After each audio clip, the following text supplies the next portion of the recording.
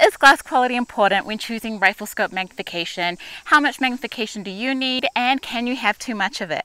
Hi, I'm Tina from Target Tamers, and today we're going to talk about what rifle scope magnification do you need to help answer these questions. In my opinion, this is sort of a tricky topic to cover because everybody's needs and wants will be different. But there are some general guidelines that can give you an idea on how much power you need for various applications and distances. Those guidelines used to include a well-known rule of 1 times magnification for every 100 feet. So take a 3 to 9 times scope and you would see a 100-yard target as if it were only 100 feet away at 3 times magnification. This would be the same as seeing a 300-yard target as if it were only 100 feet away with max 9 times magnification. This is a great rule for hunters and seeing groups at the range. But then there's also another rule of thumb which is considered the standard, which is 1 times magnification for every 100 yards. While red dots are excellent for getting on target at 100 yards, to go further than that can be quite limiting with this rule of thumb. You must consider things like your vision quality, type and size of target, time of day, the conditions, and the terrain. So this just goes to show that personal preferences will always rule the parameters of how much magnification you need.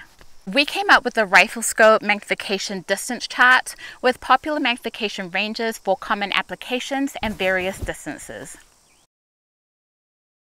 Is glass quality important? There is no amount of magnification that can make up for poor optical quality. It is always the better compromise to go with low magnification to acquire that higher glass quality for clear, bright, and resolvable images. This is a good principle for hunters to follow that are shooting in low light conditions. High magnification scopes demand more from the optical system. So in high-powered scopes, look for quality glass components and coatings. This type of advice should be followed by long-range and competition shooters. Magnification can only provide so much as the glass is able to provide. Can you have too much magnification? You can. With more magnification comes more rifle scope weight, more cost, you lose brightness and resolution in the higher powers, and you narrow the field of view. These drawbacks can have legitimate consequences in various applications. For example, like when you're in the timber, having too much power and a narrow field of view can significantly reduce your target acquisition time, not to mention the image quality in low light conditions. But then on the other hand, say a 1,000-yard bench rest, not having enough power can limit your long range reach. So application matters. If you're hunting, terrain matters. Many eastern and timber hunters aren't taking shots, say, past 200 yards, so something in the 2 to 10, 2 to 12 times range is more than enough. If you're in big open country where long range shots are common, then the 4 to 16 times range is a good place to start. Low magnification shouldn't be disregarded here either, as you may need to crank down that power for better optical performance in low light conditions. When it comes to competition, many F-class and PRS competition shooters like their high powers, say in the 5 to 25 times range and higher.